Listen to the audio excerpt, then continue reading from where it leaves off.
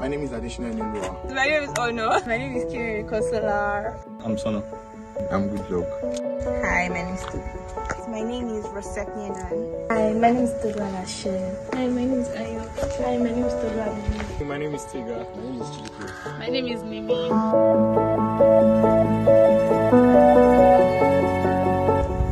Right, I think Arika is my very close friend. Yeah, she's my very, very close friend. Kiri is a human being. I'm sorry, she's very important. But then, in our words, she's important. But then, she's really lovely. She's, I don't even know where I got that from actually, but then, yeah. Same thing she said about me. That's what she said. Oh, that's what you have to say. It's fine. She's a very mini human being. Anna is my love. She's very kind to me and she's my friend. She's an amazing friend. Really, really amazing friend. Sona and I, we are coincidental friends. It was not intentional. It was just, you know, he wanted to be my friend. So we went to the gym together. So from there we started becoming friends. No, not anymore.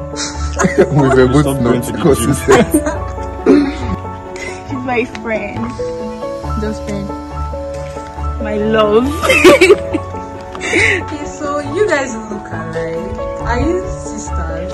Actually, twins. Oh wow. So how has it been like being twins all your life? It's actually nice, fun, having so much to talk to. So what's it like being roommates with twins? I don't know, it's okay. You're not giving me problems. Just for her, she's very troublesome. She became with my roommate and he says my best man. Then then praise like his sister to me.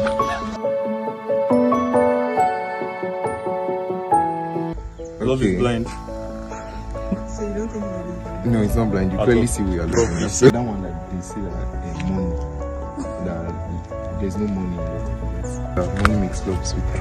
Maybe that people will meet each other randomly and fall in love. Or you can fall in love in one day. Exactly. There's a whole movie about that. Okay, I believe like one of the greatest misconceptions of love is with lust. There are a lot of times that people attribute, you know, characteristics of love to lust. So I think that's like a borderline. Like when, you know, love is now, we have to, you know, funny things. I think it's from my dad. The son father loves, that's when it beats. It just doesn't sit well with me and doesn't make any sense. So I think that's the craziest thing about love that I've heard. I believe our taking months.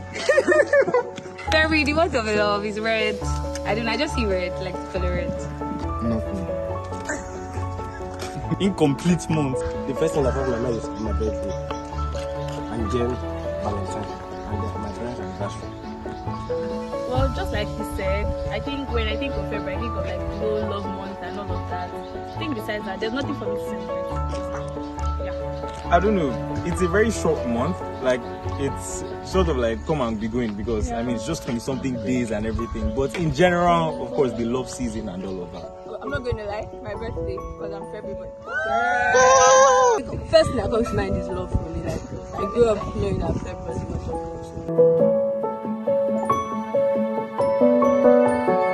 love is a social construct, a state of mind, which you and someone agree to be in something together, and then you get into it and stay in it.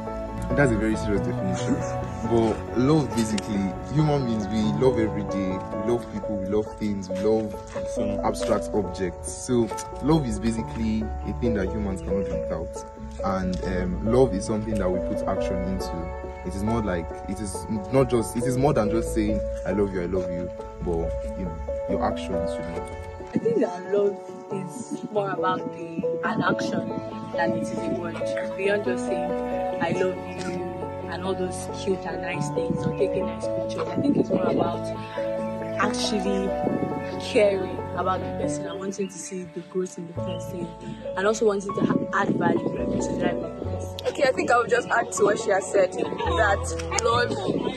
love is sacrificial. Love is something like love is you can learn love actually, right? By learning from Christ actually, so you can learn love. Love is very affectionate.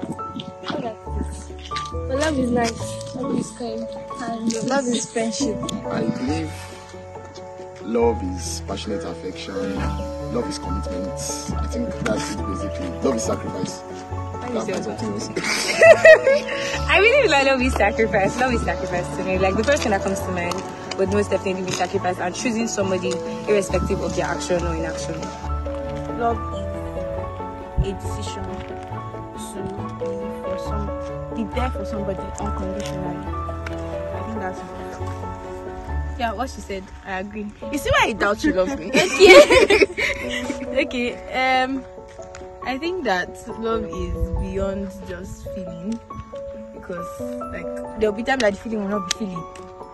So when it gets to that point, it's going to have to be a decision, like what she said. And love is unconditional. I think like the greatest story of love is like Jesus' life, death, and all of that. Like people spat on him and you're still like, oh, like, I'll still die for these guys. Cool stuff. But then I think that's what love is.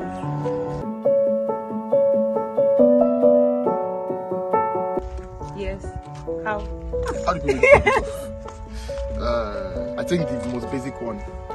I don't want to go like too far, but 1 Corinthians 13, love is patience. That tells us love is patient, and the average person, because he's in love, cannot wait. So it's I did. You said it.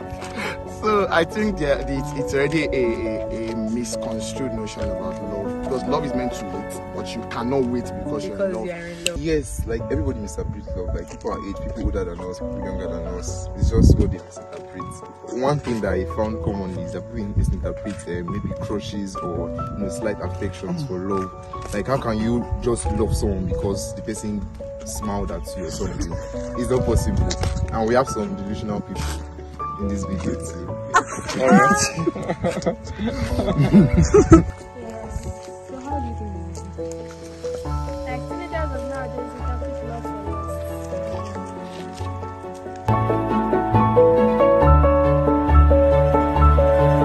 I think it's that you can't really love outside of God, right? Because He's the definition of love, so you can't do it outside of Him. Sacrifice. Love is sacrifice. It's heavy sacrifice.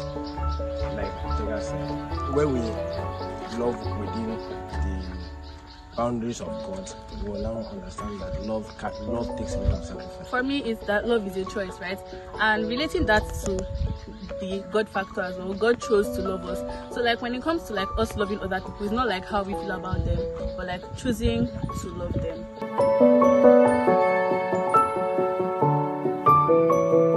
I believe that Valentine should not just be a celebration of romantic love. So I think one thing I'd really like to change, and even working on personally, is to celebrate friendship, love between friends and like family and everybody, not just emphasizing on romantic love.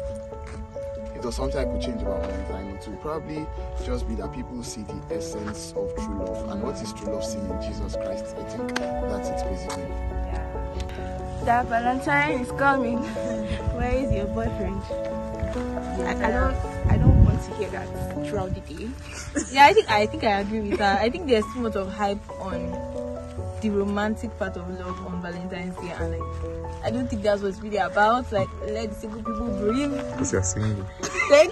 Wow. Wow. Oh, No. No, we cannot. Oh, no. Problem with this. okay, stop. Tega, I love you. I'm happy for I you. can't. See, I love you too. Okay, she became I love you. Alright, praise, I love you. You do love me. I tried. I love you.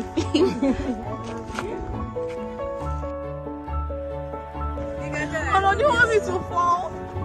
I love you, my baby, and I'm proud of you. You're doing great things.